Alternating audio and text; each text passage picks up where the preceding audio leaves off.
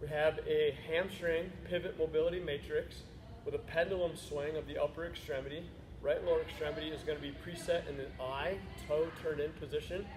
Frontal plane, opposite side swing. Right leg is what we're mobilizing. We're going to be swinging down and to the left with the right leg turned, preset turned in. Left knee and hip will bend, anterior.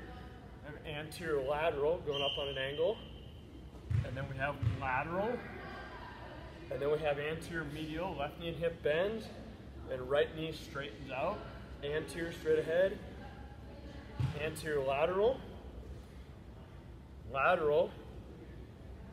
And then anterior medial with our crossover. Swing down and to the opposite side.